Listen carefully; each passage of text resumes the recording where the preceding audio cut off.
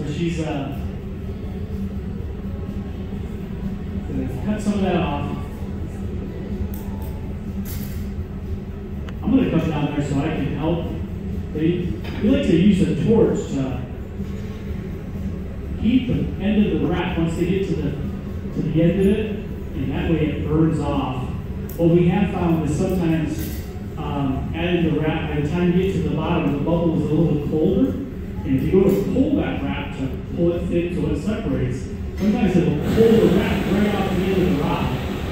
So we use a torch, heat the wrap, and then it comes right off.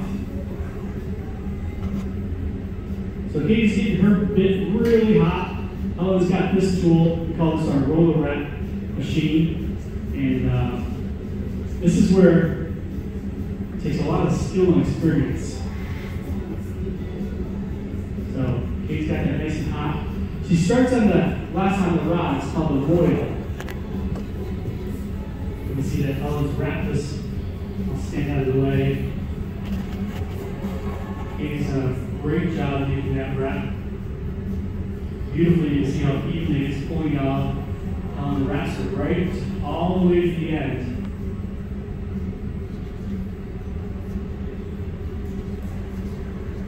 There it is. How about a nice round of applause for the team? Nice job. I'm not going to try watching that. It's really one of my favorite things to watch.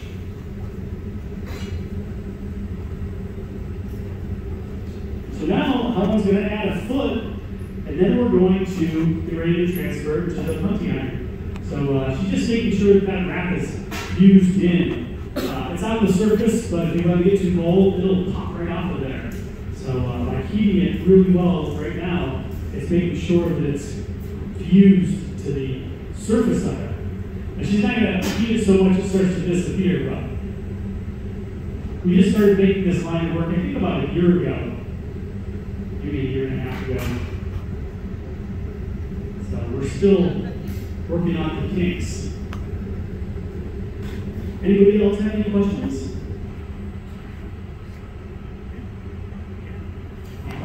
Well, if this looks like something you guys would like to try, we have a place called the Studio of the According Eagle Glass.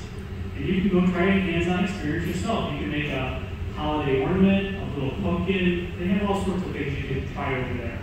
And if you're worried about the hot shop, they also have some cold glass you can try.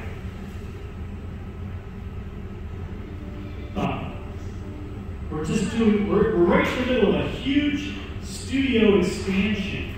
I don't know if you notice all the construction going on over there. It's taking about a third of the parking lot out, but they're redoing the studio and they're making it into a beautiful studio where they're going to be teaching classes. I mean, they already teach classes there, and they have. Here comes the foot. They have a residency program over there.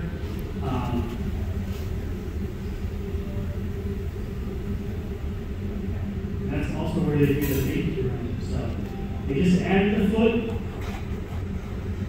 Yeah, I'm really excited about the studio expansion. This is the third expansion, I believe, for the studio. They opened the studio in 1997, I believe. And yeah, it's grown and grown and grown. It's as far as the studio goes, it's known as one of the best studios in the world. They have teachers from all over the world that come there and teach classes. We do week-long beginner classes, yeah.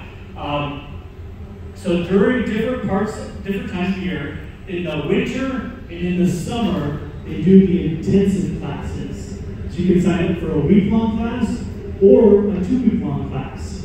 So total, never touched class before, you can sign up for a week, and they're going to teach you all of the things that you need to do to be able to make class yourself. So I would say, when you first learn how to make classes, there's a lot of things that are difficult. You saw that Katie just reached in there and she got some dust on the end of the rod. That is a really difficult thing to do because you're in front of a furnace that's 2,100 degrees. So you have to learn how to like stand behind the door, look over the edge, and reach in there and gather up clear liquid. The hardest thing to do, or one of the hardest things to do, is to know where the level is.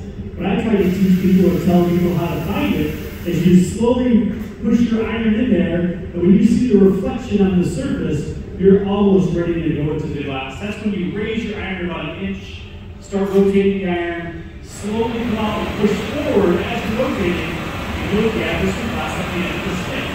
A lot of people, they don't know where the reflection is, they stick the blow pipe in this far before they realize that they're in there about a foot. And that makes it really difficult because you can see the glass is really sticky when you set to the sill. All right, so they've attached the putty, a little tap, and look at this, the vibration breaks it off just like that. Beautiful. So now, Helen will start to